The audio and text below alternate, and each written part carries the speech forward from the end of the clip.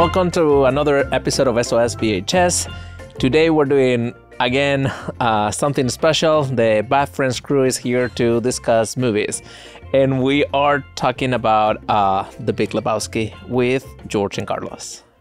Hello. Howdy. Hi, guys.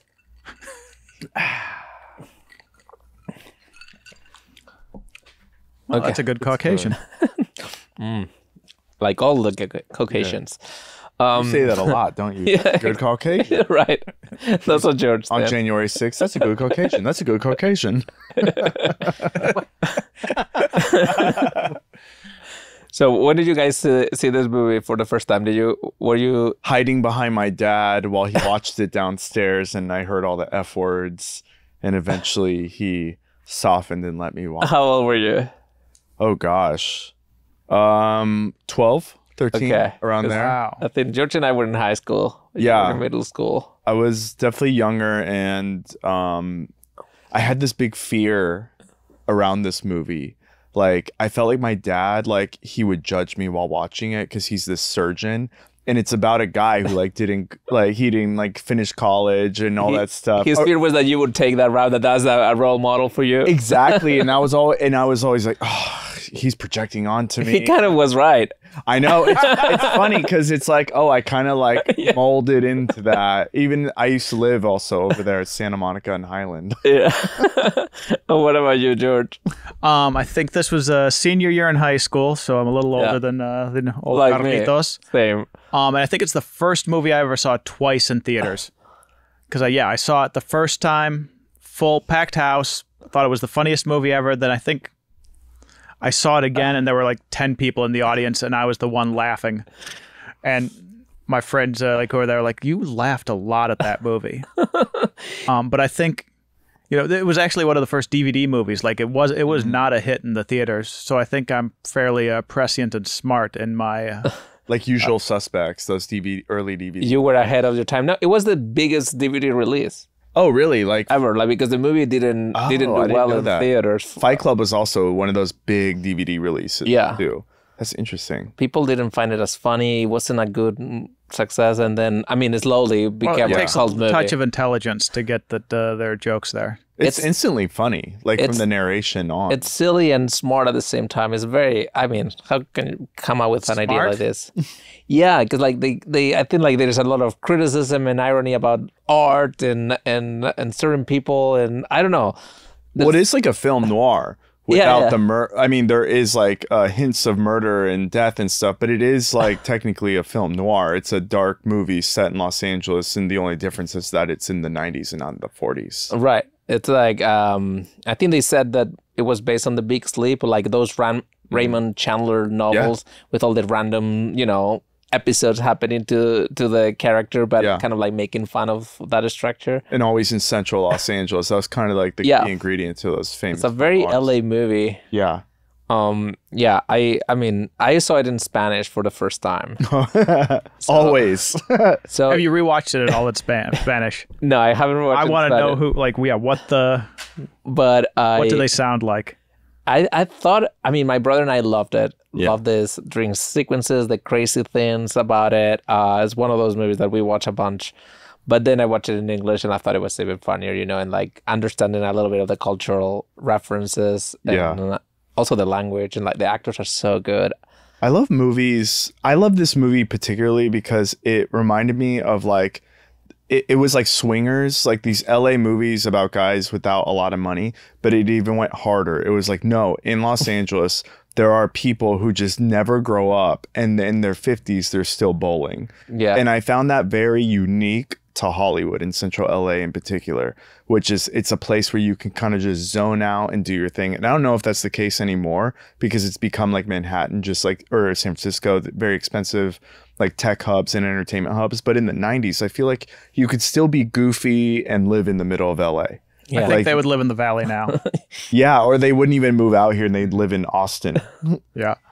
But how is he only 10 days late on rent? Like, how did he make the month That's before? so late to be on rent. Like, I could never pay my rent 10 days later. No, but did you think about No, it? but He's wait, like how is he years going late. to? How is he going to get the money? Like, that's what I always wonder. Like, he's 10 days late. When is he going to get so the money zen. together? I think he figures it out every month. I mean, I love when he comes back, you know, in the limousine after losing the money and all that, and he's like, you know, whatever, you know, things happen. Yeah. It's all cool. It's good. Life That's will the be mantra okay. of those kinds of men. And that was such a crazy thing to me, just as it was the for you deadbeat guys. mantra. Sure. Yeah, even the John Goodman. The bums will not win. Yeah, I- even I- Walter says that when they, I'm with your dad now. I wouldn't let you watch this movie. What's your favorite character? Are you the dude? my favorite character, I don't know. I love seeing Flea in the movie so much. You know what my favorite character is? It's Philip Seymour Hoffman. He's the funniest one. Yes. So good. Yes. So good. I think I base all my interactions with Bobby Lee on me being Philip Seymour Hoffman. I think you are. Yes. God. The best is when what's her name? She says, "I'll suck your dick for $1,000," and Philip Seymour Hoffman goes, I'm just going to go find a cash machine. We all love Penny's Bunny. buddies. What do they say? We all love her. What? A sense of humor. Or, Yeah. Yeah. I emailed Tara Reid not long ago, and I saw on IMDb Pro, she just puts her regular email on there. I was like, I've never seen that before. If it's true. Yeah, it's like T Reid at AOL or something like that. And she never replied. It was to be on this show. Yeah. Tara, come. I think my favorite has always been John Woodman. I think he's such a funny character. I've never seen him so good after. But I love all of them, like the tiny one, like Donnie and What about the Jesus. son? Okay, so when they saw the bad grades, I was like, oh my God, bad grades in a movie. Everyone's going to look at me and my family right now. Right. Whenever there was a student with bad grades, I always like try and like, oh, I'll go to the bathroom right now. Just like- 'Cause I don't want them to bring up my grades. So seeing that scene just like brought me right back to being in 7th grade. That's so funny. No, I was a pretty good student, so I didn't. Yeah, you were valedictorian, right? Yeah, but Oh, we don't have to go over that. and that was in You're a college. valedictorian? Yes, I Oh, was. gross. I know. That's awesome. Yeah, I, yeah. I think that's really cool. George, don't be competitive with him right now. It's cool. We can enjoy our brother's success. Yeah, Not success. I think. it's nerdy. But anyway, I always love that moment when he destroys the car. Because I think, like, you know, he's going to crack up. I mean, I feel all the movies like that. Every time I'm thinking something's going to happen, then they subvert it and it's even funnier. Yeah. So it made me laugh so much. I think it's so quotable. Too, like, you know, you remember tons of lines. You say it in, like, it's part of pop culture. Even today, like, I think, like, the you're out of your element, Donnie, or, you know, shut the fuck up, Donnie. Yeah. All of those things. Those are Like, good I fucking still hear it. burgers. Yeah. But he's so zen. Even when after they destroy his car and everything, and then they cut to they're all in the car, and the two of them are eating burgers because he wanted to go to In-N-Out. Yeah, and It's it's like- Santana playing. Yeah. So good. Very good. But yeah, were you guys like a huge Coen Brothers fans or growing up? I liked Fargo a lot. But that's because like Entertainment Weekly like always wrote about it, and I was like, I gotta see Fargo because I didn't see it in theaters. And Steve Buscemi was in it. Yeah. So I love Fargo, and I didn't like Oh Brother Where Art Thou. I thought the trailer was good. Because the song was good, but I didn't like the movie that much. I thought it was a difficult movie for me to understand. I was still in Spain. Like It's the Odyssey, right? Is the Odyssey Generally, very generally, I heard that, but it's just anything is an Odyssey though. That's the thing. No, but it's it not literally. the Odyssey. But he runs into like 3 sirens Right. and things like that. It is like It's set in the Ulysses. Civil War, and Yeah. it was like maybe a little over my head, like when I watch it or the song the was good. references. But the song was really good, Yeah. and I think they did Fargo 3 years later, this, and then 2 years later, Oh Brother. I loved Inside Llewellyn Davis. Amazing. It's Yeah. like the most. The last. It's a movie I never thought I would love so much. Because like I like Bob Dylan and all that, but I'm not like super into folk music from like Oh, Brother was so much better though. Come on. Inside Llewellyn. I mean, it even has John Goodman in it. I think it's very depressing for Yeah. me inside. Like also anyone trying to pursue a career in the art scene, like how many other things, you know, he was so good, he was good, but he wasn't that good, you know. Yeah, and therefore, he takes the money early. I just love Oscar Isaac so much. He looks like he looked like a young Al Pacino at the time, and I just thought he was so handsome and such a good actor that. But we don't have to talk about him. We can talk about the Big Lebowski. He's a dad again. He is? How many? Al Pacino. Okay. Oscar Isaac. Oscar Good for Isaac. him. Yeah, all right. I saw Oscar Isaac on my plane with Kalila once. We were coming out from New York. Yeah. I talked about it for like 3 months straight because I couldn't. he's a cool dude. Yeah. Like, whoa. But with these guys, I feel like them and Tarantino to me were like, because when they did the, you know, violence and humor, very different styles and everything. Yeah. But like I felt like those were my, you know, late 90s, early 90s guys. You know, That's like your Venn diagram and violence. That's the humor. type of thing that I felt so attracted to those movies, from course. Blood Simple and then Reservoir Dogs and Fargo and Pulp Fiction. You know, like they crime, but it's funny. It's like petty people. Like I don't know. I and then you mentioned that they are always just middle class, normal guys, and it never happens to someone outside of like that group, Which makes it more interesting because yeah, it's us. So Yeah. anyone can be. I also like just like I feel like the Coen brothers do this really well, or all great artists do it well when referring to this, but like just the examination of like everyday life is so interesting to me compared to like, oh, The Wolf of Wall Street or something. Like I would love to watch a movie about like someone who works at like a grocery store or something, because that's just like fascinating. Someone who works at I've done that in dog high school. rescue. I don't think. You made a movie about someone. No. I've worked at a supermarket. I don't think bagging groceries is that. I want to go Interesting. into that world. I live in Los Angeles. We all work in show business, and artists like are generally not working at a grocery store. So like examining it and giving it horror is, I think, very interesting, instead of like you know, like going to South Beach on my iPad and stuff. No, I think if you're a country singer, you should do that. Like half the year touring, half the year work at a regular job.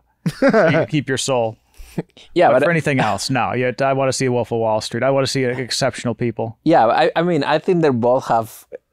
It's interesting to open the world to open the door to a world that Carlos's Top Gun is about the mechanics. But yeah, I think That would be cool. You want to watch a movie about like someone working at a dog rescue, you know, and like and a great adventure happening to him. Have you seen the movie Somewhere that Sofia Coppola made? Yeah. Yeah, I feel like it was like there's like a whole scene where she's like scrambling, where the Fanning girl is like making eggs, and they show her actually making the eggs and scrambling them in basically real time. And I just like art like that. Yeah. And I feel like The Big Lebowski is like it's like a camera taking a picture of art like that, which is like an everyday person in Los Angeles with no education who basically repeats the words he hears constantly around him, whether it's George Bush or Walter. I love when he asks Philip Seymour Hoffman with the kids, the community kids, is there room for one more to go to college? And he goes, oh, you didn't go to college. No, and he goes, no, I did. I was occupying various administration buildings. He's definitely a super interesting guy. Also, his take on the world. I mean, him and John Woodman both, like, because they're both idiots. They both have their own philosophy, but they have a lot of heart, and so it works. It never, you know, the planning of handing of the money. You know, I rewatched it yesterday, and I was on the floor laughing. Even my wife came and was like, "This is so silly." I think it's so funny. Yeah, You know, I love people fucking up. It's just like they're idiots, and that's all his. You know, Fargo is about idiots. You know, committing a crime. They're all idiots, and that's why it's so good. I think, or so unique. But I feel like so many. I mean, we can call them idiots, but I feel like so many people are like these characters. Like I literally relate to these characters, which is embarrassing for me to say. But I'm like, yeah, I could totally see myself. You know, I'm divorced. I like just chilling in Hollywood, bowling with my friends. You know, one of them's George, one of them's Pete. You know, taking care of your ex's dog. Yeah, like how is that a bad life? Being Jewish. Yeah, that's such a fun. Yeah, I turned Jewish, but I just think that's a great life, and I don't know. But how do you survive like that? Where does the money come from? It doesn't take much to survive like that. They live in a love horrible in area. LA, yeah. I mean, like his place is horrible. Does he have savings? Is there a trust fund somewhere? Where is it coming from? I mean, I've been to that house, the Malibu house. It's the James Yeah. Goldstein estate in the hills. He goes to basketball games a lot. I went to a party there once, but I always see him at Laker games or like the big Thursday night NBA on TNT games. I'll wave and yell, James. I mean, but you're right. Like, his house is terrible, except for that rock that ties it together. ties That the place- together. Where is the house exactly? Santa Where's- Monica and Highland. That's like the area. It's just one of those bungalow type deals that were nice 60 years ago. And now it looks Now it's like probably it looks like a shithole. So like Silver Lake or just... No. I think it's old Hollywood. Okay. Yeah. it did look like a little bit like, I mean, I'm not familiar with that area. The buildings look like Silver Lake or like Los Feliz. Yeah. Just like an old Hollywood style. Yeah. But yeah, I think the movie also has a lot of rhythm. You know, it starts with that scene in the The narration. well, it starts with the narration, which is also very interesting. It looks like a little bit of a western, and he plays with that like the I love that narration. how do he you call that stops thing? The himself. dust, The tumbleweed. the tumbleweed, and Sam Elliott narrating, right? And It's beautiful. I think I saw an interview with them saying something like that. Sam Elliott was like, what am I doing here? Had no idea what his purpose was. or why. right. And they were like, look, Trust we the don't artist. know, just like read it, you know? And then he was like, oh, we didn't help with his Is he performance. God? Or is he the dude's ego? I don't understand. Or is he just our trustworthy narrator? That's very He's our reliable narrator for no reason. I think it's just a joke. I don't think it has a higher cool. purpose, you know, other I than really love that. because you don't need him to tell No. the story. If you take his scenes out, the movie is shorter by 6 minutes and works perfectly. Right. But it's just a fun introduction to Los Angeles. Yeah. I love when he says, do you have to use so many darn curse words? Yeah, Yep. cuss And words. then he just walks away. Yeah. Have it your The way, fuck dude. you talking about? Yeah. Yeah, I think they have like 250 F-bombs. Yeah, it was one of the record holders next to Goodfellas, right? Goodfellas, I think This was over Pulp Fiction. Yeah. Goodfellas is number one, I thought, in the 90s. can't remember. I mean, I haven't I think Wolf of Wall Street might have beat it. but this is like insane and all for comedy. Which is obviously why, like, you can't show, like, a 12-year-old me. Like, Right. oh, all these grown-ups cursing. Obviously, Carlos is going to say that for it at church tomorrow. Yeah. Like, Yeah. I can't have him watch this. That's funny. Yeah, what about you? Like in your high school with your parents and all that? Was there No, I watched it in the theater with my friends. I didn't Okay. have no parents around. they didn't know, yeah. I think my parents watched it and they liked it too. So I was Did they cheat the F bombs into something else in the Spanish? No, I don't think so. I think it was rated R there too because Yeah. of language Sex and stuff. Yeah. Yeah. But it was like were you guys able to get into like, you know, R-rated movies like all your life, or your parents were My cool whole with that, life. or yeah. Me too. Yeah. I think, I don't know if I talked about this on the Jurassic Park episode, but like we would sneak into theaters and just stay the whole time. Yeah. Because my dad wasn't going to not watch a movie he wanted to watch because of his idiot son. He was like, no, he's going to sit here. I want to watch his damn I movie. see. So, yeah. Yeah, you My get first R movie was Predator, 87. I was you get a ticket 3 for months some other old. movie, and then you sneak. You go in for a little bit, and then you leave. Yeah. Yeah, we I did that my a whole lot. life. Yeah. But when I was growing up, there were two VHS stores in town, and there was one that was a little bit more on the up and up, and they would like actually card the kids and make sure you couldn't get ones. And then there Oh, was a little. annoying. That's so Then there was the other one that was a little bit trashier. Was it and they porn just- or something? Yeah, it felt like it was it had that, but that was the one that I went to get like Cheech and Chong movies from.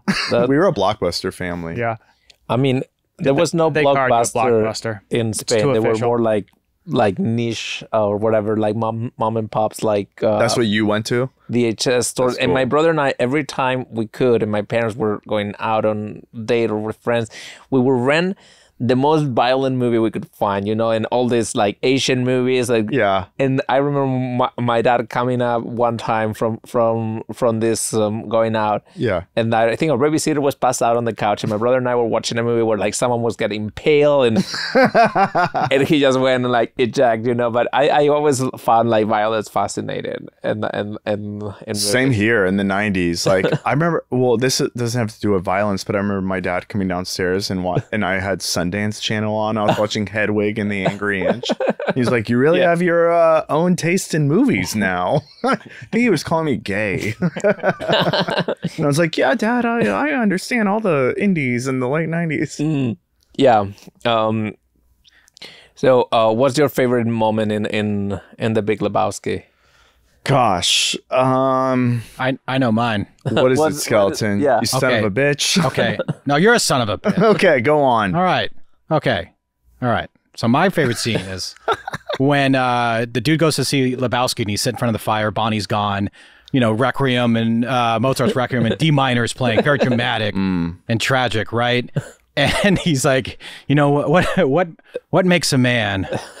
Yes. And the dude is he's just sitting there and he's like, mind if I smoke a J? No, he goes, mind if I do a J? Do a J. So good. And it's like, is it? I forget what he says, but it's like, oh yeah, that and a pair of testicles. Yeah. Goes, I suppose you're right. It's the second time he asked, what makes a man, Lebowski? Yeah. What Jokes at a time like this. I suppose. I suppose you're right. Yeah. And then I just love the dichotomy between the serious, you know, handicapped guy in a wheelchair, and then the dude just smoking a J, going, that's a bummer, man. That's a real bummer. He's reading the ransom note. That's a bummer. He's puffing away, just not a care in the world. There's something about that scene that just a little bummer. I agree with you, Skeleton. I feel like my favorite part is just seeing Philip Seymour Hoffman back away like perfectly, like he's in the military. He does all the choreography with his body. He's such a good actor. It made me miss him a lot because I don't know. It's so sad when artists like fall to their own like in that tragic way, like he fell, and I don't know. Just how many bags of heroin? Okay, Skeleton, you know what? I know. Just because you're in the afterlife doesn't mean we have to joke about the afterlife. I can do all the heroin I want. I'm dead already. Wait, do you know Philip Seymour back there? We're doing heroin all day. Oh, that's nice. Look at me. Look, I'm chilling, man. All right, well, throw it into my dimension and give me some. He was. No, man, that's all mine. Philip Seymour Hoffman was advertised when I went to school as a professor that would teach acting. You know, wow. I was so excited because I thought I was gonna meet this guy who, for me, was like hero, you know. Yeah, like, that's crazy. Not a big star, but just one of those actors who could. And then you went and he wasn't there? He wasn't there. I think he had taught the class one time, you know, and it was advertised forever. It wasn't like James Franco and all his girlfriends at USC. Yes, exactly. So, although I love Dave Franco. And James, actually. Yeah, I mean, yeah. I don't know what to say other than I have a good friend that I've produced, or a friend who has produced his movies early on. Oh, nice. It's like the ones that he directed and all of that. I saw a guy driving in front of me. Way to name drop without even dropping a name. I know. I'm just. That's the way to do it. That's the way to do it. But I was driving on the 5 yesterday, and the guy in front of me had a Howl sticker on his car, and I was like, Howl. I didn't even see that James Franco movie. Yeah. He was actually at school at the same time that George and I were in film. He was doing creative writing at the same time, you know. So, but he was already famous. He wasn't Harry in Spider-Man at that time. Yeah, he was a floor below us, and some of the girls from our class would like hang out on that floor just to see if they could see him. Yeah. Oh yeah. Someone asked, he's a real hound. Would you be in my movie? You know, that type of thing. Well, okay, so that's Skeleton's favorite movie. What about you? Favorite scene? What about you? Favorite scene? You know what? It's just a beautiful scene that it's that long lens shot, and it's not all the way slow motion, but it's when Jesus hits the. It's when the Gypsy Kings are playing California. He does his thing. Exactly, but it's the long lens shot. Not that one. That's a part of it, but when they show the three guys. And Donnie turns around. I think it's so beautiful, and it reminds me of the long lens shot when Bruce Willis is in the bar at in Pulp Fiction when he sees Jules and Vince wearing the Santa Barbara shirts. I just thought that was such a beautiful thing, and it was impactful for me just to see different it felt like real art when I was watching it, and when there was a studio like in front of the movie, and there was like cool shots like that. It was very impactful for me seeing that studio movies can do these things that I'm seeing like the indie movie guys do. Yeah. Like it's transferring over into Hollywood. I mean, it has tons of great visuals, this movie. It has all those dream sequences that are awesome. It's amazing. It's even when the bowling ball like hitting the pins becomes LA at night. Yeah. And by the way, LA at night is so beautiful back then. It's so captured because it's on film. It's not this like perfect high definition, like sprinkling city of Los Angeles. Also, you have the best photographer in the world doing that movie. Is that so? Tell me about that. I don't know anything about that. Oh, his name is Roger Deakins. He's probably one of the, I mean, considered Roger. We'll keep going. What did I say? Say it again. Roger Deakins. But yeah, he's a Your name is Roy Rodriguez. he's a British DP. He did 1917. He did Skyfall. Oh, wow. He works with Sam Mendes a lot. He works with the Coen brothers a lot. Finally won an Oscar. Yeah, he won an Academy Award for. he did Blade Runner. That was Blade Runner. He won the 2049. Oh, I like that movie a lot. Yeah, and when they met, because when they did. Because I want a hologram girlfriend. That's why. Yes, you like Ana de Armas. Oh my God. Yeah, I would pay anything for that one. Okay, I get it. That checks out, I think. I'll tell you my Ana de Armas story in another day. But Oh, did you know a person who met her once? Yeah, I met her once. Yes. But anyway, I have a friend who I will not name who was dating her. Okay, what about you, George? Favorite? Well, I've got a scene and a moment. The scene, of course, is when they're spreading Donnie's ashes. Oh, so And I was like, gonna you stole it from me. That's the greatest laugh I think of the whole movie. At least like the first time you watch it, when you don't expect it to happen. It's a beautiful moment, and then you just cut back. Yeah. To see the dude drenched in ashes, just miserable. and his face is like he doesn't do anything. He just stays there, and it's like you laugh so hard. And they do that a lot with this movie in terms of having a little bit of an emotional moment. You think it's gonna be finally some sort of gravity to it, and then they do that. And he talks about Nam. Yeah. Oh yeah. Because I think that's such a theme in this movie, or like just in life in general. If you don't go to college and you just bowl all night, is that nothing good is going to happen. So you should just chill and smoke that joint and listen to music. Because like, don't leave the house. like the whole movie goes wrong for them. And then there's a moment. There's a moment. Okay. A moment. Yeah. Just on this recent rewatching, remember when John Turturro, the first intro of the Jesus. The Jesus. He's going door to door. Oh yeah. Okay, to tell everybody he's a pederast. Has to go door to door when he moves into his new place in Hollywood after he gets out of Chino. Yep. There's a wide shot where he's walking in the fence. Dude has a full-on chub in his pants. It's a quick shot. They fill his pants with I forgot what they used for, but they fill it. George showed me. Yeah. It's amazing they did that. It's just a 2-second shot. Bump. You don't even notice it because he's small. Like the shot's this big. They fill it so big so you could see it in a wide shot like that in the theater. That's actually insane. I've seen that movie like 8 times and I never noticed that. And if you think about it, this movie doesn't do that at all. Like the idea of like a flashback to a moment. Oh no. And they do it just for this, and it's just. I think because they broke the rules, and kind of like, this is not how movies are, but it's like, it's funny, let's put it in. They did their Family Guy moment where it's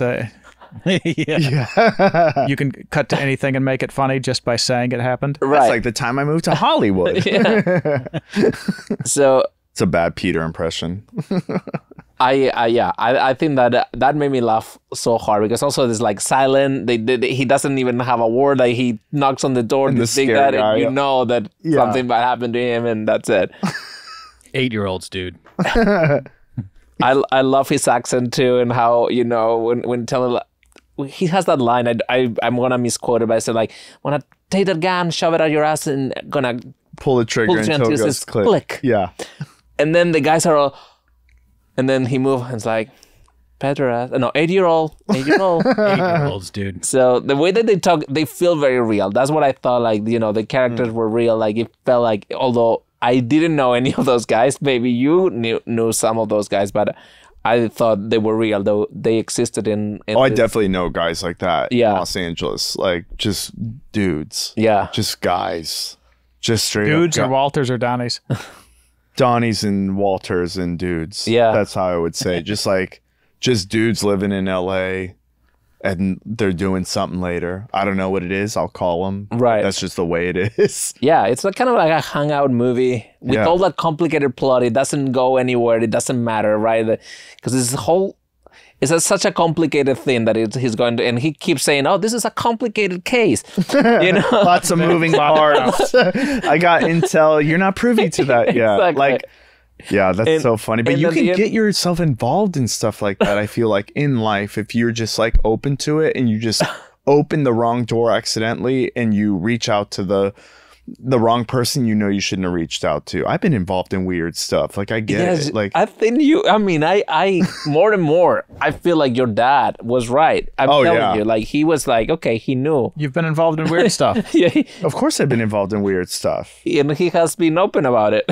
Yes, I have. Would you cut your pinky to get $1 million? Yeah. I would 1,000,000%. My pinky? Yeah. I don't need that. No way. For I $1 million? love that moment, right? Like, and then the Germans come and it's like, okay, there's rules, right? Without a kidnapping, there's no ransom. And it's like, oh, just get me whatever you guys have. And they have like $4 each after asking for $1 million. Everything is so absurd, but it kind of makes sense in that world.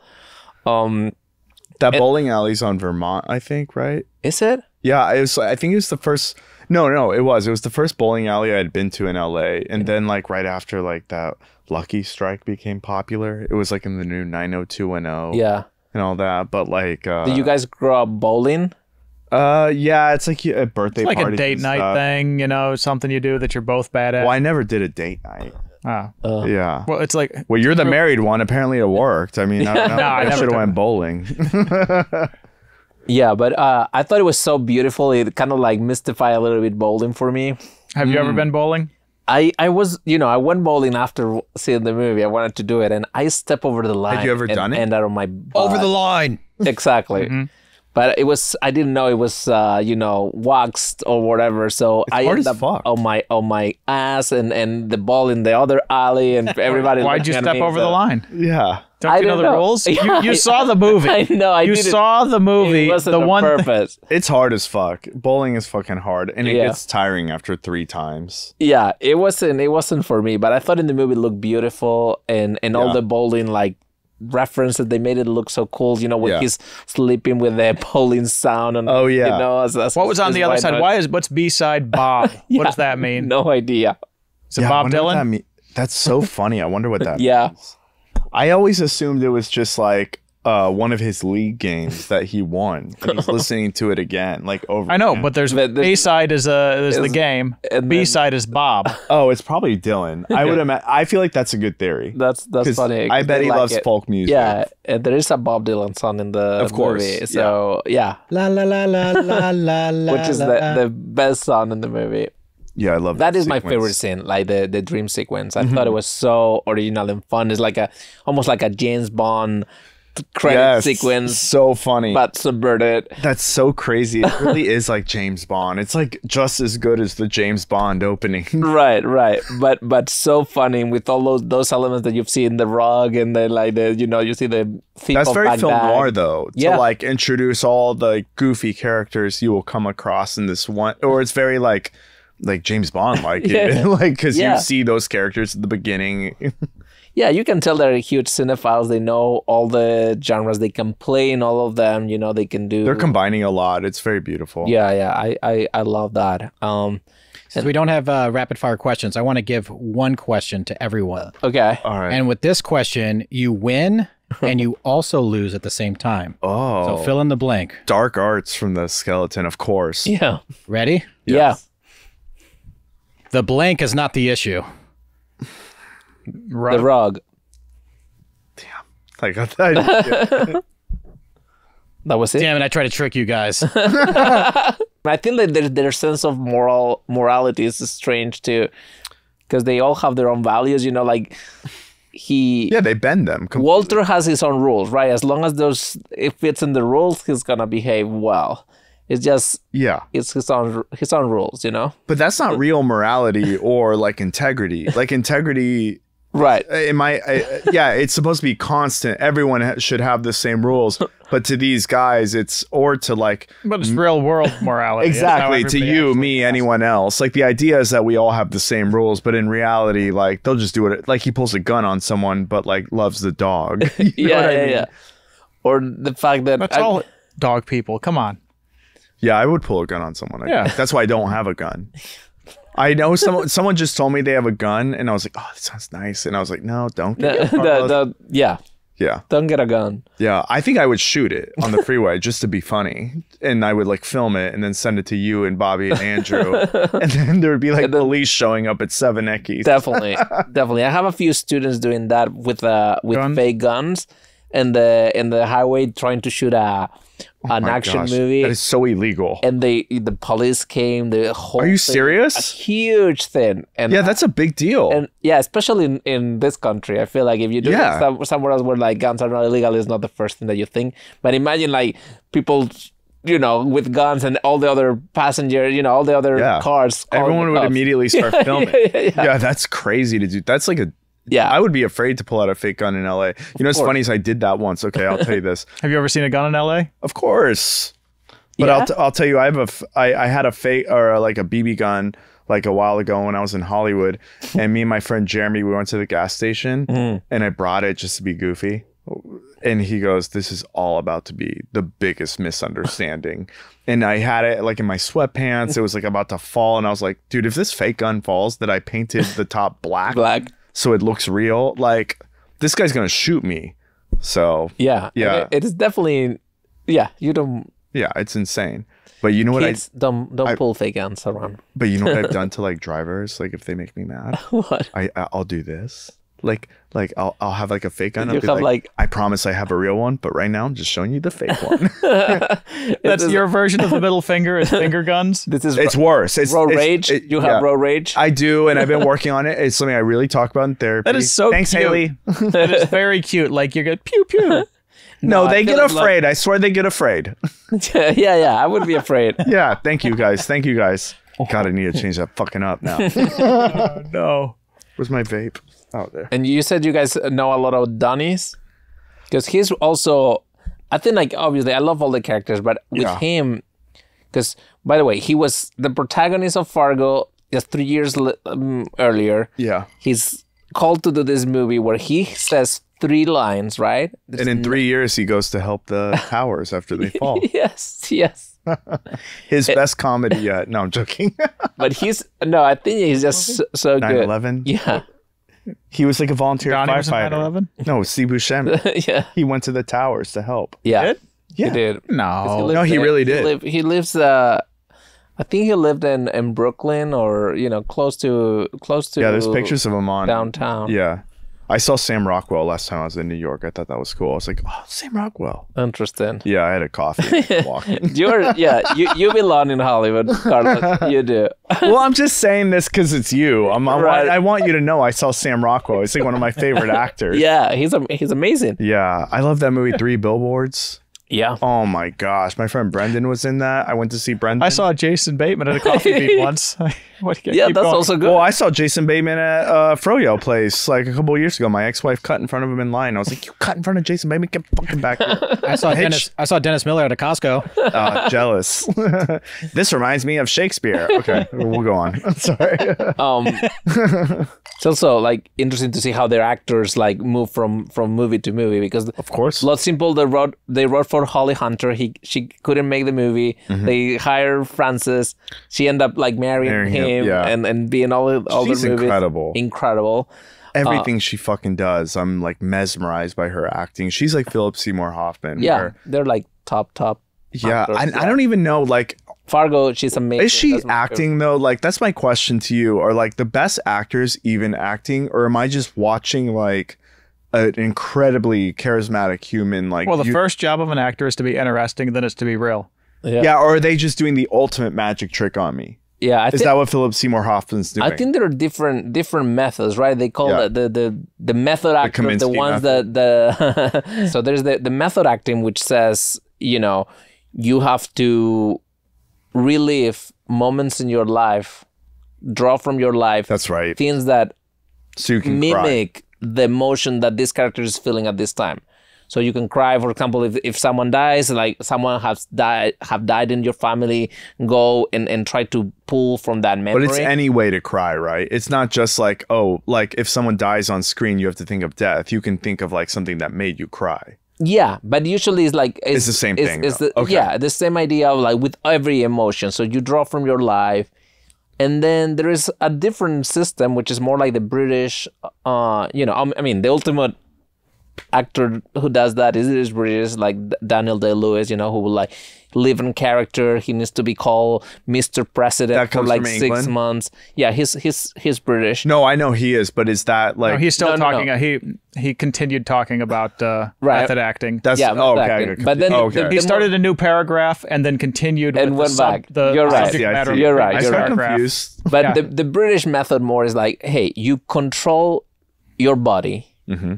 You don't have to live. You don't have to call, like the memory to your past. You don't need that. You just need to be aware of your muscles. The Meryl Streep thing. Yeah. She can be on character. You cut. She goes back to normal. She doesn't need to live that character. I She can. see. She can do it. And there's extraordinary actors on both. And Yeah. I like the British way. so It's like, let's do it. if you can do it like the British like theater people, like that's where like a lot of great actors come from the British training, Yeah. in theater. The and, American way seems like dramatic. yeah. Like, yeah. Yeah, there's relax. You're not- famous in the Marathon Man where like Dustin Hoffman has been tortured Okay. for days and they tortured this Nazi who is like, years after the World War II. Yeah. And he's now in New York and has diamonds. Anyway, it's a complicated plot, but John Olivier. Yeah. Sir John Olivier, Yeah. who's British. I love Last Week Tonight. They come together and he asks, hey, what happened to you? Because Dustin Hoffman comes to set, he has bags under his eye, he hasn't slept all night. Yeah. He basically is living like his character. Yeah. And he asks him, why don't you act? Yeah. Why are you like that? Why Yeah. don't you it's just a movie, just Yeah. act, But for the other people, they need to live it. So I think both, whatever worked for them, Yeah. I think with this movie, I think James Bridges is can do both. I don't think he lived like the dude his whole life. I think he's just such a good Oh, actor. that's what I And, think. And also the actors we know would never do that. They would never go that far for the role. Yeah. The actors we know are like, give me a Red Bull right after. I don't care if this is the 1700s, Right. vaping during the scene. Like, There is also You're getting oddly specific, Carlos. yeah, there is also the Hollywood, the star system thing where like a character is like, it's a Humphrey Bogart or like a George Clooney. Yeah. He will always act the same. And it is his persona gets introduced, gets Yeah. matched with the characters. I see. If he does like a Harrison Ford, he does what he does it really well. So it doesn't matter what the character is, he will always act the same. yeah. And Even the- in Indiana Jones, he's just like that character where he's with Rachel McAdams, Right. the morning show show Yeah, yeah. like that J.J. Abrams did. I fucking love that movie, by the way. It's so good. But he's just a charismatic person, and he Yeah. can do what he can do, and then you bend to that. Okay. And he doesn't need to do the Sam Rockwells or the completely chameleon actors that can change from movie to movie. And Okay, so that helps me because now I'm like, oh, okay. So in the Big Lebowski, they're actually doing old-fashioned acting because like they seem so charismatic in the movie, every actor in Yeah. the movie, that I'm like, are they really acting or are they just like putting their tiny spin on how they actually are? But I'm like, wait a second, no, they seem to be like world-class acting there. They're yeah, I think they're top notch, and also I think like the writing is so good. I think the movie, the like a good directing point and all of guard. that is good, but like Yeah. the writing is so good. Didn't the that who Coen cares? brothers say Jeff Bridges would come up to him before a scene and think the only notes they gave him on acting were Jeff would come up, hey, do you think I smoked a J on the way here to this meeting? And they were like, yeah, and he'd like put his knuckles in his eyes. They were getting him get him red before the scene. That was the only note they ever gave him.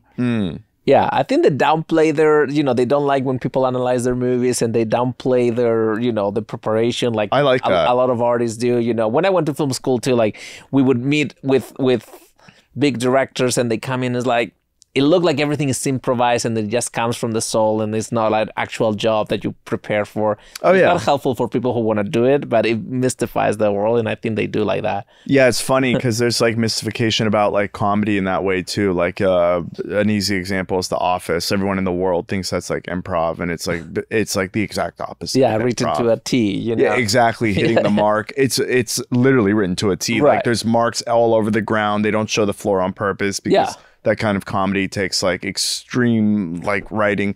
I've also heard for The fucking Office that the way they would do the scripts is they would put them page by page through the hallway. It's just to like visualize the 3-act structure. Interesting. Yeah, just like that's how perfectly engineered it was. Yeah, I feel like improvisation comes from being so well prepared.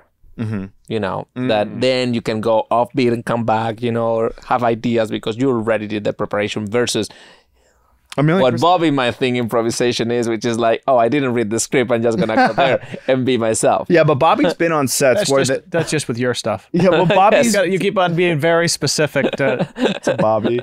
But he's been on sets where there's extreme preparation and then they go into improv. Like the example is Apatow, obviously, because his scripts are never just 90 to 110. They're usually 125 to 140. But on top of that, there's fucking improv. So... Yeah, if that was shot on film, it would reach from here to the moon. That's so much fucking film. Yeah, a lot of the comedies, we learned that comedies are about reaction shots, kind of like the joke works, but it works way better. Like the thing that George was saying, right?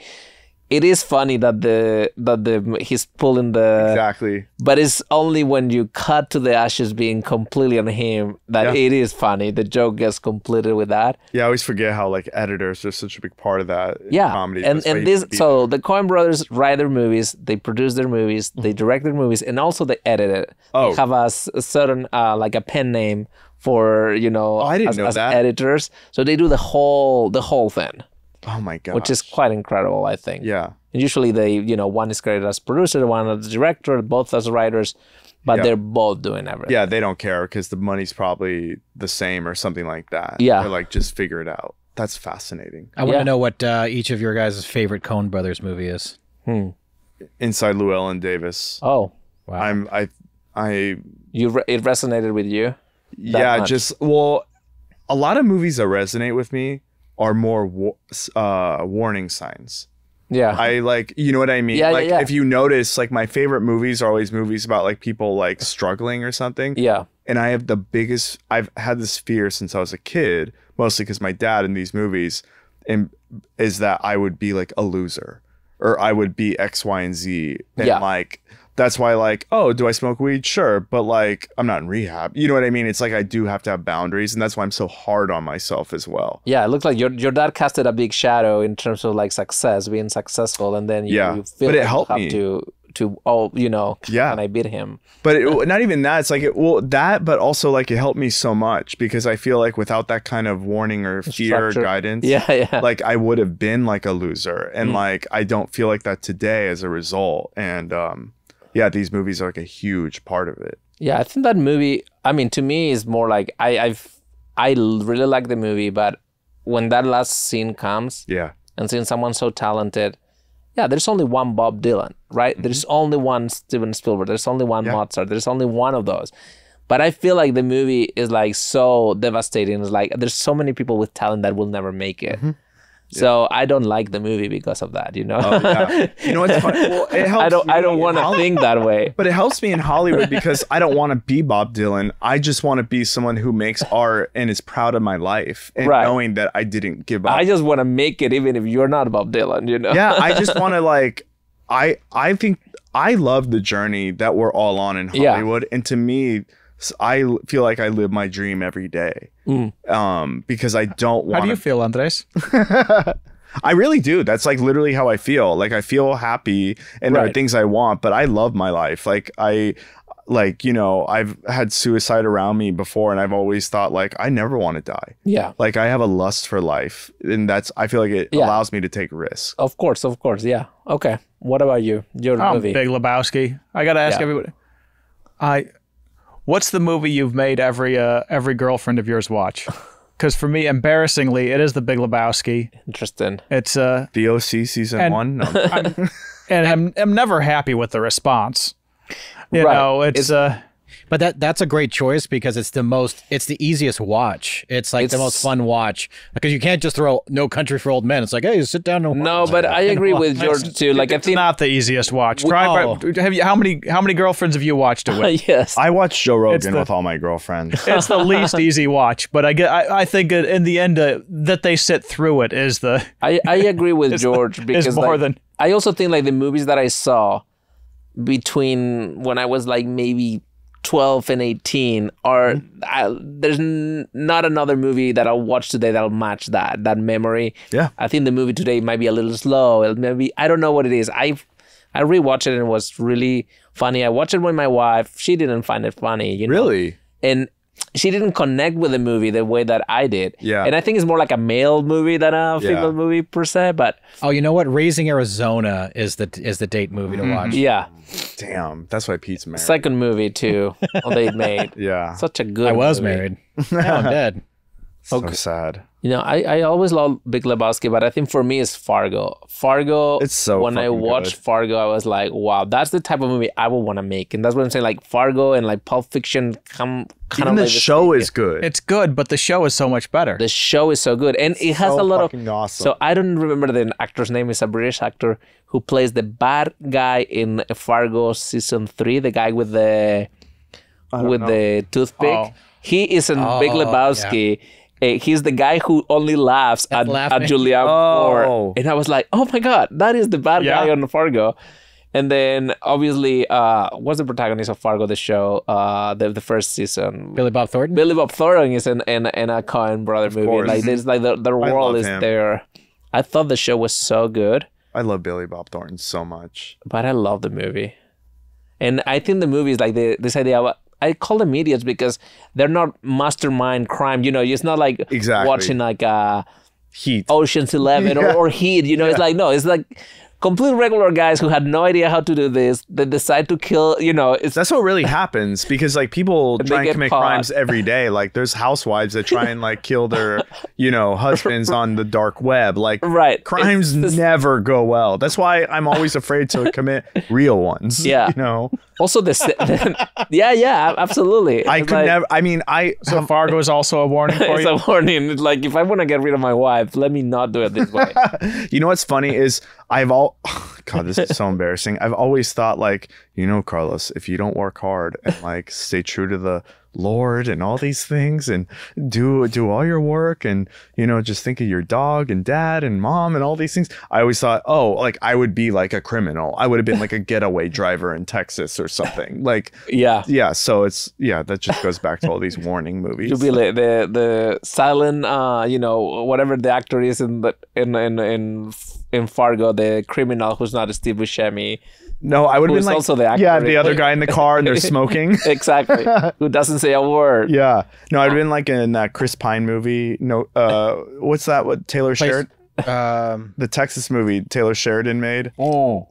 It's so fucking I good. was Yeah. gonna say Place Beyond the Pines, but that's not it. No, That movie's also awesome. amazing. That wasn't Chris Pine. Yeah, and I had a motorcycle at that time, and I invited Lauren Greenberg to watch it with me at the ArcLight. Doesn't come, ends up winning Emmys. So annoyed for the Craig. You got a motorcycle? Yeah, I had a motorcycle. I escaped from the cops twice on it. Wow. Yeah, it was Look awesome. at you. Yeah, like the I criminal. really did. I turned off my lights. Beverly and Fairfax in Hollywood and Coanga. So you were like Taylor Kish in True Detective season 2. Yeah, isn't he secretly gay too? Yeah. Skeleton. How dare you? I'm sorry. How dare you? That was coincidental. No, it wasn't. You know my past. And He knows your soul. Yes, he's looking into me.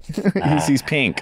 So what do you guys think of Julianne Moore? Because this movie is the only, I feel like it doesn't have much of a female world, but then you have the Julianne Moore scene, which it's one of those that stays in my brain. It's so funny. It's fun. What you saying? When he first sees her, and she's doing this like Pollock action painting, Yeah. like Second mock up.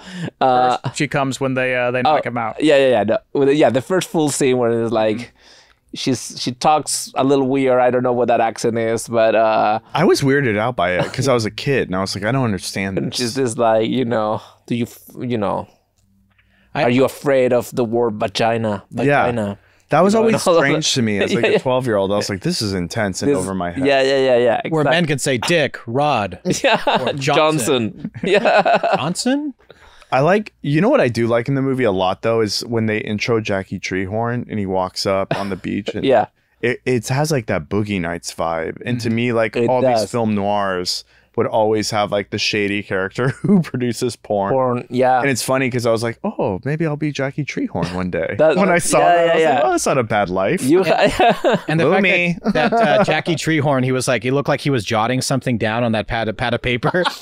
And then the dude goes up and does that pencil kind of like shaving thing. Oh, I know. Love that moment. To see what it is. And it's just a dude with a huge erection. He thinks he's going to be a genius like all the You all can the see noir those noir detective movies he's writing, Yeah. you know, so you already know there's gonna be a clue there, and then he goes, No clue. and not only no clue, it's so funny that it subverts it weird. so much. It's And just like- bizarre too. because he's also taking notes, you know, so it's obviously not realistic, but it's so funny. so weird. Yeah. And at the end, you know, if you think about the plot of the movie, doesn't matter, right? It's this huge, complicated Yeah, it's kidnapping a case thing that goes nowhere for no reason, which is Exactly. amazing. So he's just hanging out, you know, and The whole movie didn't have to happen, which Right. is even funnier to me. yeah, he doesn't get anything. He doesn't get paid from all these deals that he's making. Like if you watch Clerks, the movie has to happen for the characters to grow at the end. But at the end of The Big Lebowski, none of that had to happen. It changed. It didn't change the characters, and which I love because like Me he's too. so mad at him, right? Like he does the whole speech. He brings Vietnam into it. Mm-hmm. The other guy is silent. Mm-hmm. He spreads the ashes. The all ashes all go on him, and then he just flips up on him Mm-hmm. and is like, "What does Vietnam have to do with anything? You're fuck up, all right." But then they hug, and it's like, okay, there's just this type of friends, and It's awesome. it's a cool. I don't know. They're grieving at that point. That's their style of Their emotional release. I Yeah. agree with that, Skeleton. Who's he and who's him in this? The dude and Walter. Walter and the dude. Walter, I think like Walter, because Walter definitely has your anger issues, you know? He has, Oh yeah, you've seen me get mad yeah, at Bobby and stuff. he has that thing that he needs to release, but then he's a big teddy bear at the same time. Mm-hmm. And I love Walter. Like it's his.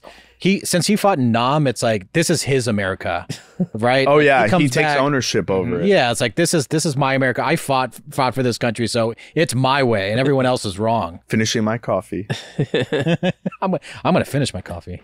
That's also embarrassing as a man. You can't behave badly at diners. Like it's weird to act like him at a diner. Like that's like another thing. Finishing my coffee. You have to remember that as a man. You Yeah. can't like yell in a diner. I've done that before. It's not okay. I got banned from Swingers on Beverly for 1 year. Yeah, I think you have more experience than me in that regards. I don't think I've ever been. Who gets banned from a diner? Yeah. I did. Yes. What did you do? Did you throw a glass? Did you? I flipped over. Oh, this is embarrassing, but I flipped over someone's plate full of Like- food. You're like a bully, like a high No, school it wasn't bully. like a cool Like, bully you thing. do- whoa. No. It wasn't like, oh, I'm the bully in Encino Man or anything like that. It was like I'm an out of control, insane person. Oh, It wasn't like, oh, I'm funny or cool. And it's Right, right. Like you were like Back to the beef Future. and Yeah, it wasn't like Back to the Future. I was like a crazy person, and they're Right. like, that guy can't come back because Right. he has an issue, and like if he comes back, we're gonna like call my manager. Right. Like it wasn't. It was like incredibly embarrassing. Yeah. So yeah, I see how these movies resonate with you differently than with me, but Yeah, and they show Benito's at the beginning in the tumbleweed scene. Yeah, And yeah, that's yeah. right by Swingers. that's funny. Good quesadillas. Yeah. Also, the porn movie they show, it had for some reason being engraved in my brain. You know, it's like it is an exaggeration or whatever, but it is the thing that later on you would see and it like well because Jack Trehorn in the, you're right, like he does what the Boogie Nights guy does, which is like long for this art form that is now video is corrupting and they're just yeah. doing it. Burt Reynolds character. Yeah, exactly. Yeah. That's who he is. He references the same Act 3 and Boogie Nights. right. Anyway, I think like the movie has so many little things that are funny and they're like heartfelt. These characters are so good. I don't know. I feel like if someone hasn't seen this movie, I would recommend it dearly. I think also these two guys represent, I don't know, a portrait of America that is at the same time, you know, satirical and they point out the bad things, but it's also very enduring. Yes, I like that you're saying enduring, because I think there's something to I'm fascinated by this character, the lovable LA loser with a good heart, no education, removed from the rest of America, so far on the West Coast. You don't even feel American anymore. And I think there's something to that. To this person who exists in relation to only pop culture and to his small friend group. Yeah. And that nothing else can really break through the deserts of like Utah and Arizona and influence anyone in California. And I think there's something to being a loser in LA that is somehow not as bad as being a loser. And how it differs from like Inside Llewyn Davis is that there's a struggling artist, right? He doesn't have a lot of money, but the dude is perfectly content being a loser. He's just like, that's where he wants to stay. He doesn't have. Yeah, it's so interesting to find that type of person in LA. And he doesn't like think when he's everybody a loser. Everybody comes to LA to do something. Yeah, the dream. Yeah. And there's someone just being chill. The losers who just were born here and choose to stay. And writing checks. Oh my gosh. I wrote so many bad checks. A check for under $1. Yeah, I wrote 69 cents. When I moved here, I would write bad checks all the time at like Ralph's and to AAA. Wow. If I needed gas, I'd be like, AAA, please. Oh, I'll write you a check for $50. You know. And that's why a lot of places don't accept checks anymore. Because of me. This guy Carlos, you and the Santa Monica, was fucking us. I wrote a check to an escort once. She was like, put your driver's license number on there. I was like, 19 March. Scratch out the Washington Mutual before it became I could see it. Did you ever go to the cashier with your mustache full of milk and oh my gosh, it wasn't milk. Doing. Got it. 07. Jesus.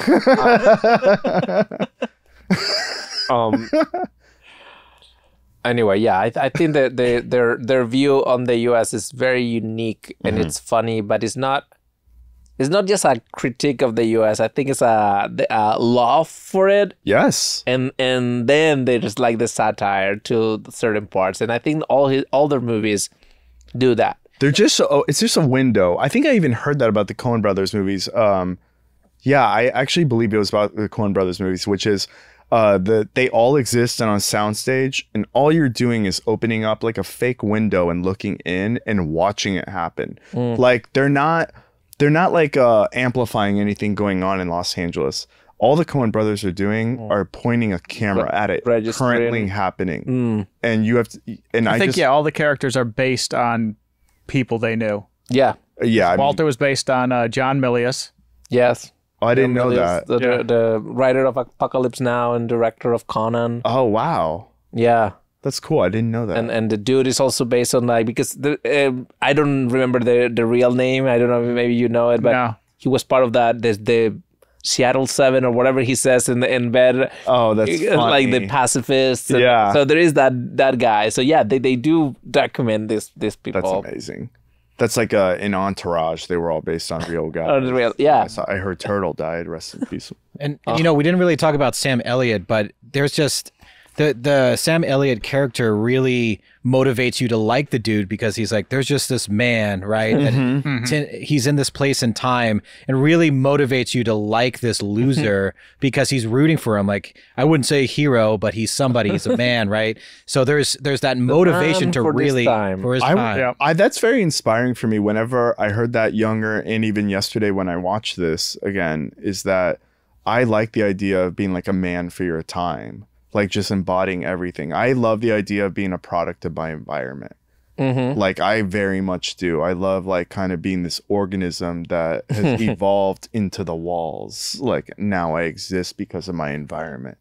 Like I love embodying it. Yeah. And just soaking it in. I think I have like a fear of death and all these things, and death I feel like has really affected me in the past like 10 years. So as a result, I've really dove into just like absorbing all around me. Like even with podcasting, like I have to listen to every show that comes out. Like I don't go to bed till late. Like I just have to like take it. I want everything in my brain. I want to learn everything now. Interesting, but because this movie does not does not portray that feeling. It's more like. But that's a good thing for us. I mean, we're on the show here talking. And it's good I'm not exactly like Jeff Bridges in the movie. Right. Yeah. And I think this is my favorite performance of his. I mean, he won an Oscar for Crazy Heart, and he's great in it. That movie's incredible. Another ArcLight movie. He did with the Coen Brothers. He did True Grit. He's amazing in it. He did things that before Lebowski, but I think this movie he's so good in it. Yeah. Like I said, like you don't think that he's acting. No. Every line hits, every joke hits is so well done. But he didn't get any love at in the moment, you know. As is usually the case. Nah, never for comedies. Yeah. Not back then, even. And comedies are harder. Yeah. Yeah. It's easy to make a drama. I mean, comedies have the. It's so easy to see if it worked or not. You go to the movie theater, if everybody, you know, is not laughing, you lost. Yeah, basically, yeah. That's Comedic actors can do dramas much more easily than dramatic actors can do comedies. I agree. And they didn't know respect for it. Yeah, The timing. I mean, we talk about with Andrew about Dumb and Dumber, also like Jeff Daniels having the chops to do both, because like complete dramatic actor doing his first comedy. Insane. When I heard about his pay being so low compared to Carrey, I'm like, are you kidding me? That guy's doing just as good a job. But like, he wants like to prove himself that he is good in that sandbox too, and he's amazing. Do you guys have any faith that comedies can come back No. to what they used to be? No, we are. I believe that comedies will evolve, and they're evolving, and we're literally producing them. That's what I literally think. I don't think it's going to come back to theaters. It's too. I think it's so expensive to be so risky with the PC culture. I think it's because comedies they do represent a time. It's very cringy to see them with your morals to today or whatever the morals But I still of the think world. Animal House is funny. Yeah, no, Yeah. But I think like if you truly are, you know, a person of your time and embrace the conventions and when you watch something like Past, like the jokes are always edgy. Yeah, And what was edgy back then is Ernst Lubitsch movies still hold up. I just don't think see how you can be silly today and funny if it's paid for by a corporation that's owned by another corporation that's owned by an oil company. I think they will come back. I mean, it is true that now It was your final. This should have been energy. the podcasting is very funny. Like stand up still is strong and right. There hasn't been like I mean, I don't remember growing up with so many comedy specials every day and you know available to you. So, but like a Dumb and Dumber or like a Big Lebowski, very hard to do. I mean, I was even thinking the Big Lebowski would have just came on Netflix at Thursday at midnight if it was released. Yeah. Not sure. I even think like this movie is kind of a miracle. I don't know how you come up with an Even back idea like then, this. Yeah, like it's a unique beast. Like there's not many movies like this. I don't know what else you That's why compare it's so this famous. Yeah. Yeah. And people keep watching and watching. When you watch it again, you quote it, and it's like this sort of cult following that. You can't predict those, or you try and write those. Yeah. But what's your favorite comedy? I think you're in the Judd Apatow world, no? Those are the ones that. Yeah, but like the thing that makes me laugh the most. Yeah. Fuck. You know what my favorite movie was when I was a kid was fucking Clerks. Yeah. I just thought it was just so well done. It was inspiring. I know it's But not, I see the connection from Clerks to here, you know, to Big Lebowski. The kind of like laid back, hanging out. Not super plot driven. Exactly. Like movies. Yeah. There was something to it that just like kind of like blew up my life and like exploded me into this showbiz insanity. But yeah, so that was like my favorite movie growing up. And also like the movies that make me laugh the most is like Soul Plane or like Blue Streak, like black comedies in the 90s my dad would take me to. Like that makes me laugh the most. But like like the goofiest movies like that. What about you, George? You're more classic. You go. Oh yeah, To Be or Not to Be by Ernst Lubitsch is probably the best. He's like, at the Globe Theater with Shakespeare. Oh, that's old school. But I grew up. My parents loved those movies, so I watched them when I was a kid. The To Be or Not to Be, or the Some Like It Hot. You know, those classic movies that I think they're really funny and still hold up today. Duck Soup. I wasn't a huge Marx Brothers fan, although I think that one is a really funny one. But I think To Be or Not to Be is funny.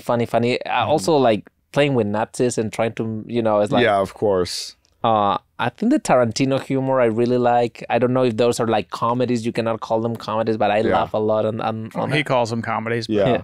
I would say Wolf of Wall Street for me. I know that's not a classic comedy, but there's so much. Jonah humor in Hill's that. so funny in it. Not a straight comedy. Yeah. Yeah, not a straight, but I can't. Yeah, because it's hard with comedies. Honestly, it was like TV shows for me were my favorite. Like Seinfeld was like my favorite show. Yeah. And still is. But what about like something like Mel Brooks? Young Frankenstein or So I watched Young Frankenstein a million times with my dad, but to me it was like for him. right. So I like it. Well, I did laugh, but I was like, well, that's his. I gotta have my own. Okay. Like, let's do it. Okay, our what way. a modern version of that, like a Shaun of the Dead, and like the Edgar Wright, like I think those are great, but I was too old by the time they came out to influence me in that way. right. Like, okay, but I fair. think like the best comedies, gosh, like, I mean, I thought, I keep going back to TV because I really do think that's where like the you best. grew up with TV and But also like comedy, I love like the slow growth of it that like Apatow did with Freaks and Geeks. Yeah. I'm like, that's incredible comedy to me and I love the heart in it. Yeah. And I feel like that's the difference between I feel like my generation went from Dumb and Dumber to Apatow. yeah, And that really helped me because I didn't fully relate to what's his name's Todd Phillips's movies that were in between those Wedding Crashers and stuff. Yeah, That was a little too I thought I don't know. I thought they were really funny. Like They're the Hangover's funny and stuff. Yeah. But like there are parts that are like not funny at all. There's jokes that I'm like, who wrote that? Like What do you mean? Name one joke that doesn't. I hit in The can't fucking Hangover. do that right now. Name a joke that doesn't hit in The Hangover. N-word, it will cut me looking bad. No, but like, no, there are some jokes in The Hangover that aren't funny. I just like, I can't think of them right now, but there are jokes in like Knocked Up that are always funny. And I think there's a difference between fucking Todd Phillips and Apatow. I think one is Apatow, better than the other. We should do an Apatow movie next because you love them and we always reference them. And I think he brings a lot of. It's an interesting blend of the dramedy, the heart and the. He was just a big the influence on me. But I think like he doesn't have that many great movies. I think he has a couple that work really well. Yeah. I think like 40-Year-Old Virgin is really funny. I think Yeah. Knocked Up is really good. And after that, I think he took himself too seriously.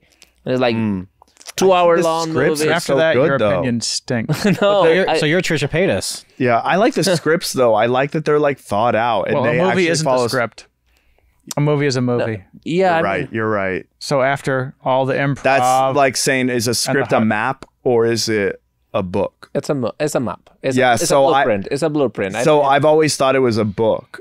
And I like, but like, there are philosophies to it. It's like you look at it from that angle. I like, but It's a book that nobody reads. It's not meant right. for being read. So and then when people read it, it's not like but when I watch stuff, I read it in my mind. right. But you're It's scrolling on the coming side. from the other side of like I want to write them, I want to dissect it, Yeah. I'm not gonna enjoy it. I've always you looked at read it the differently. Simpsons script and it's really funny, but not as funny as when you do it like with them. You're right. you You're know. 1,000,000% right. But I'm someone Table I would read. love to read a Simpsons script Right. because I already know what it would fucking look like, though. Yeah. So You know what I mean? actually went to a table read and another chance to name drop. no, but with them, and it's like, you see 2 or 3 actors doing 20 voices, Yeah. and it's just like they've been doing it for It's amazing. 30 years, so they know there's crap. But like the script is nothing; it's just dialogue sometimes, or the visuals. Then To me, my brain stops at the script and then it becomes someone else's doing. My brain doesn't know how to put together the rest.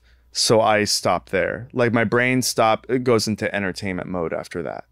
interesting, but that's why like I feel movies like The Big Lebowski, movies like Tarantino movies have so much on the visual aspect that are not in the script. 1,000,000%. There's a lot of visual comedy and a lot of artistry in the way that it's not just jokes. 1,000,000%. Yeah. A lot of it is not in the script. It's in the. I referenced the long lens as my favorite scene. So yeah, I'm that shot. So I understand.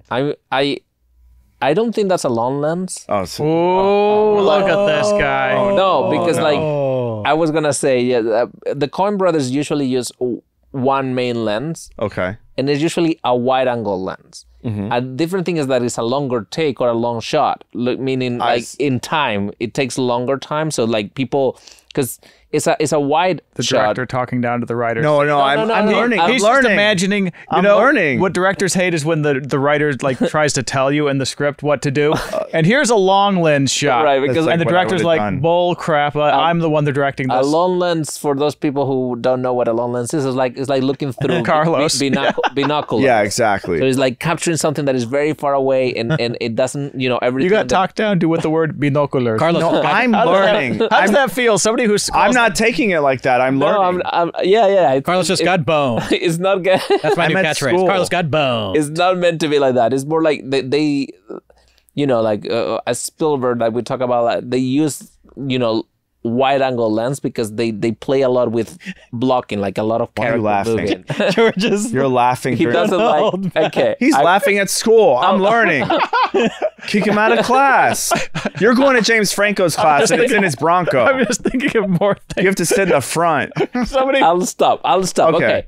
But yes, I understood what you meant, and yes, a lot of things happen in the blocking and letting it look. For example, a lot of those scenes in the bowling alley when Jeff Bridges or like the dude and Walter are talking and Donnie's in between them. Yeah. If you just look at Donnie, you can see the whole thing through his. He's only reacting. He doesn't have a line, but you have a million expressions. It's so like it's beautifully done. It's Yeah. like great choreography. I think It's amazing. it's a great movie, and it's a good script. It's a great movie. I love it. Okay, so final question that we always do in the show is like, why would people should watch The Big Lebowski? What would you tell them? I think if you want to see if a girl really loves you, see if she'll sit with you through the whole thing. It's useful for that, and you get you're entertained on your own too. Okay, If she leaves, you can still enjoy the last half an hour of your day. I think it's an amazing comedy, and it's shorter to watch than like a Netflix show, like than binging a Netflix show. So you can watch an amazing comedy in just 75 minutes. okay. That's almost 2 hours, isn't it? Okay, well, I was trying to make Hour it and easy. 57 minutes. I was You just trying got to make boned. it easy. It's You just got boned. It's a 2-hour movie. Yeah, but my Fuck you, skeleton. he loves bad bone jokes and bad jokes. No. Okay, I would say that it is watching a great movie from one of the, or from two of the best filmmakers that the 80s, 90s have brought to us in the US, and at the peak of their superpowers. The Coen brothers kind of broke up after doing Llewyn Davis, and then they did the Ballad of something. Buster yeah. Scruggs. Yeah, and then they broke up, right? Like Joel did Macbeth last year. That it was an okay movie, but it didn't have the magic. Ethan did his own movie. I think they're in the future. I heard an interview that they're doing again. They're coming back cool. together, so I'm looking forward for them. But I think Fargo, Big Lebowski, the peak of their careers. I agree. You guys should watch it. Yeah. And see you next week. Bye.